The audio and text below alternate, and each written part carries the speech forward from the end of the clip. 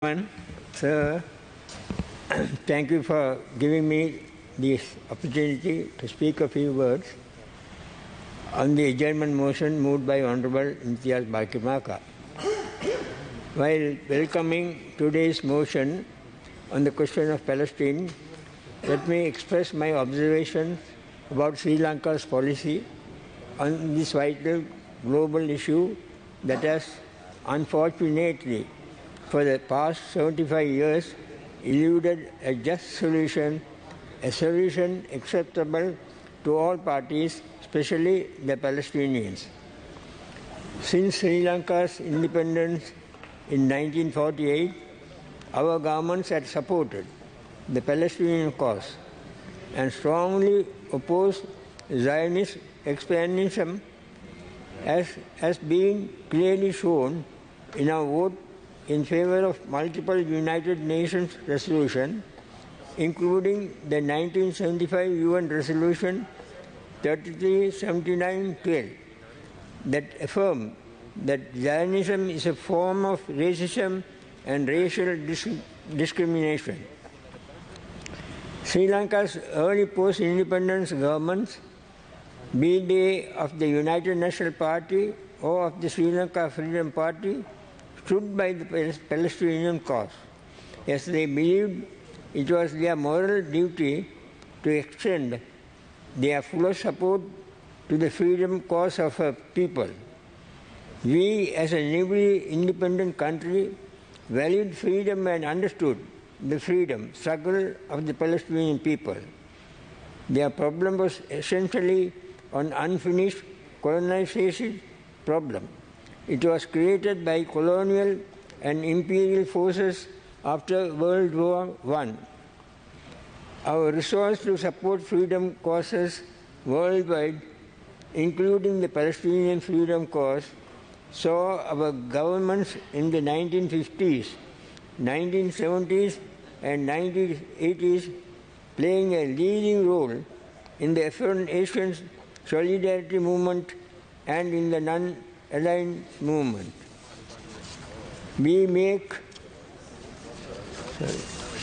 The Palestinian cause has been very close to the hearts of Sri Lankans over the years, and successive governments have stood in solidarity with the struggle of the Palestinian people. The people of Sri Lanka had recognized the fact that the Palestinian people have not only been deprived of their homeland, but continue to be subject of atrocities committed by the Israelis, and have therefore supported them in different international forums.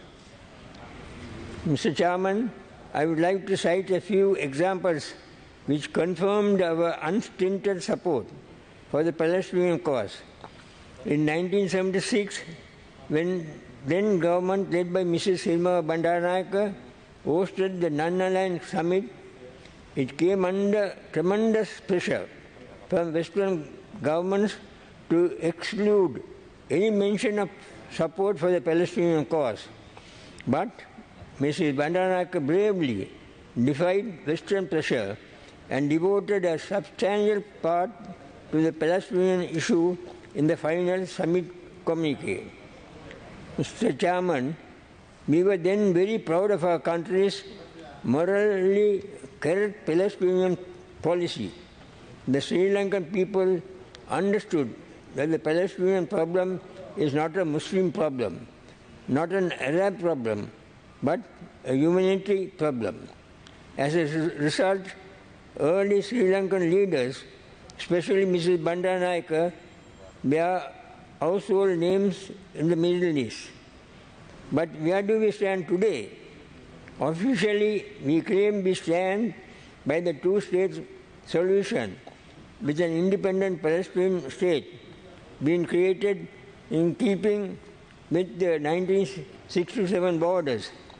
But our proactive and morality-based Palestinian policy is sadly not evident. Even when the suffering the Palestinian people undergo in occupied terrorist aggravates, we make no misstatement when Israel forces shirk their responsibility of protecting people under their occupation and continue their oppression. We were shocked by this silence when Jenin was under attack a few weeks ago. We were shocked by the warm welcome the Israeli ambassador received in Sri Lanka while the Palestinian lands were being forcibly taken to build settlements for Israelis. Thus, the toast symbolized our endorsement of Israel's oppression of the Palestinian people. Many of the Western countries, including the United States, have supported the Israel despite their many violations of international law. In contrast, Sri Lanka and the Third World have consistently supported the Palestinian cause wholeheartedly and highlighted the continuing injustice that continues to take place even after 75 years. Sri Lanka has over the years been a grateful friend of the Arab and Palestinian people. Successive governments and the people of Sri Lanka have championed the cause of the Palestinians locally and in world forums. The last year was a particularly bad year with regard to the transactions by the Israeli forces in occupied territory. UN officials have cautioned that unless this continuous resort to violence is brought to an end, the situation can take a turn for the worse. The latest in the long list of brutalities inflicted on the Palestinians is the attack on the refugee camp in Jenin. In one of the firecast assaults in 2 decades on the occupied West Bank, Israel forces have brought death and widespread destruction to the occupants of the refugee camp, which United Nations experts have described as amounting to violation of international law. I wish to refer to what Francisca Albanese, the United Nations Special Rapporteur on the situation of human rights in the Palestinian territories, had said about the attacks in Jenin. She had described the recent Israel attacks as collective punishment. The United Nations rapporteur had accused Israel of carrying out possible war crimes during its military operation in the western bank city of Jenin, charging it with killing children and displacing large numbers of civilians. The attacks were the firecrackers in the West Bank since the destruction of the Jenin camp in 2002. Albanese said, referring to a military incursion during the height of the Second Intifada.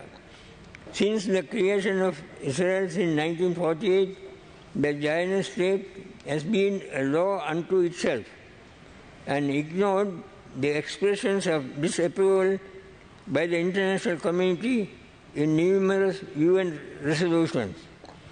The Zionist ideology that gave rise to the Israel state and continued to sustain its expansion did not care tuppence for the many United Nations resolutions that were passed in a bid to restrain its uncontrollable excesses.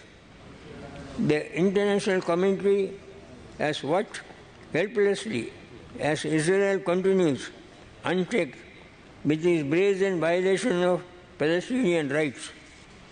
The Zionist campaign to create a Jewish state in the midst of the Palestinian homeland began with the infamous Balfour Declaration of the Palestinians. Even before the ink had dried on the United Nations resolution that created Israel, the Jewish state had unlawfully expanded its borders beyond the boundaries set out in the resolution. We urge the government not to abandon the Palestinian cause. If you love freedom, we should love the freedom of our Palestinian brethren. Honourable Member, you have 2 more minutes. Thank you. As South Africa's great statesman Nelson Mandela rightly said, South Africa's freedom is incomplete with the freedom for Palestinians. We cannot and should not abandon the Palestinian cause by pointing to the policy shifts of other non-aligned countries which have embraced the West and some West Asian nations which have signed the so-called Abraham Accords. Mr. Chairman, let's come together to end Israel's colonization of Palestinians. Let us all in one voice condemn Israel's expansion policy, its illegal settlement, building activities in occupied territories, its oppression of the Palestinian people, its apartheid policies, and its continuous violation of international law. Let us reaffirm our support for the Palestinian right to live within secure borders as citizens of a free nation. I call upon the international community to continue to put pressure on the Israel government in order to restrain itself and implement the two-state solution that has been put forward as an ultimate solution to the problem. Thank you. Thank you. Gaurava Gajendra Kumar Ponnambalam.